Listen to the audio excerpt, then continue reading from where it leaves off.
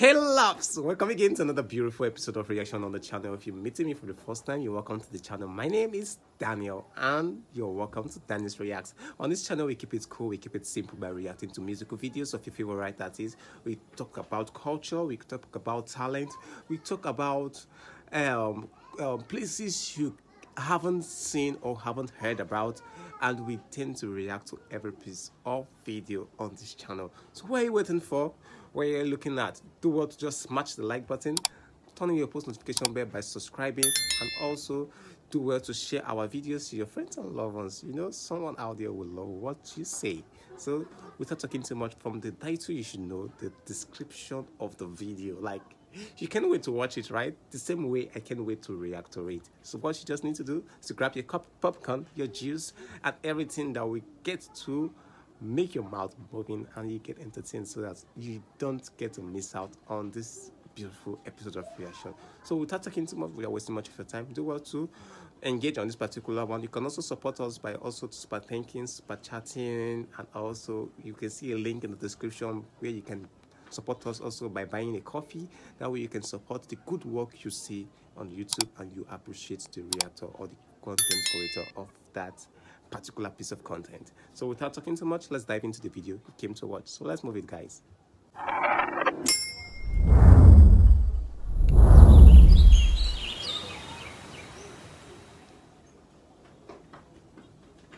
Go. In Islam, we don't have what is called Sabbath. The word Sabbath actually comes from the word Sabt. In Arabic, the word Sabt means seventh. And so Yawm al-Sabt in Arabic is called Saturday. So on the basis of that, we know that the Sabbath was originally Saturday, not Friday, not Sunday. The Christian church, 300 and some odd years after Jesus Christ, they adopted Sunday because Sunday was the day that the pagans used to worship the sun. So since that was the day that the pagans or the Romans and the Greeks used to acknowledge a day of holiness, they took the name of Jesus Christ and the faith of Jesus Christ and they applied it for that day.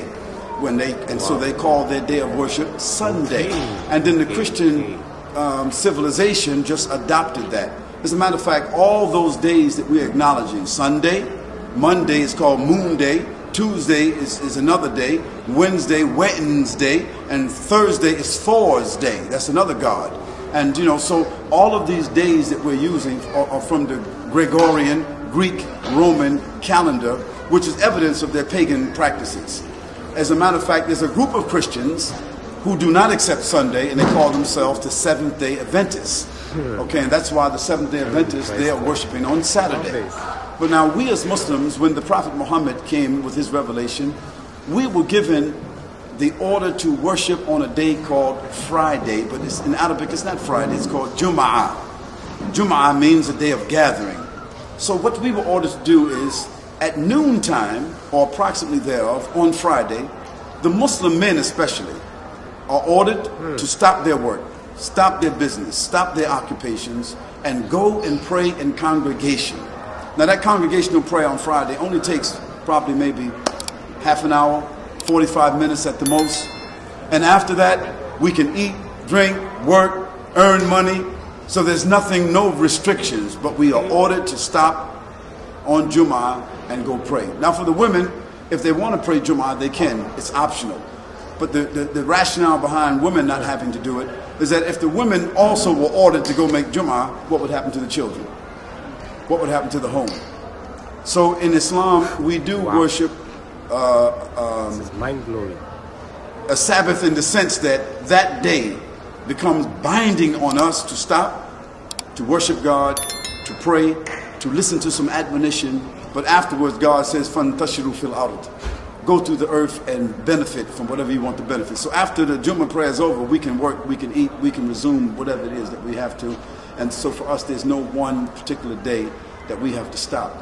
And the other thing is that the Christians were doing this by this covenant, that on the basis that God created the heavens and the earth in 6 periods or 6 days, and on the 7th day he rested. Well, we reject that concept because resting is not an attribute of God. God's work It's not like our work. It's not like after God created the heavens and earth, or he did some tremendous work, then God need to sit back and take a breather and drink some lemonade or whatever the case might be. It's not like that.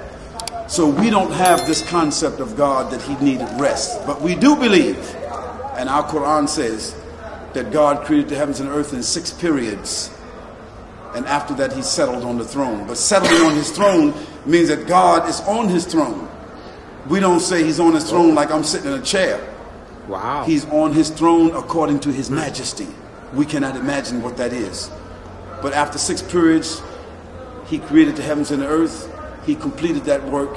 And after that, he settled on the throne. We don't add anything to the meaning of that, but we don't have actually a Sabbath in Islam. Let's answer your first question, sister. This is mind-blowing. I've never seen something like this before. Like, it actually blew my mind. Guys, if you watch this one, drop in the comments. Let me know what you think about this particular word. And for you watching to this very moment, like, I appreciate you. I don't take a lot for granted. No. So thank you. And do well to hit the like button, subscribe if you're yet to subscribe, and also drop a comment in the comment section. Let me know what you think about this particular one. And for all our returning subscribers, thank you for always coming back.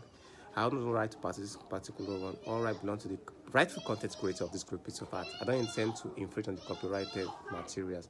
So thank you, and see you in the next one. Do well to stay put, stay safe, and stay subscribed. Bye for now.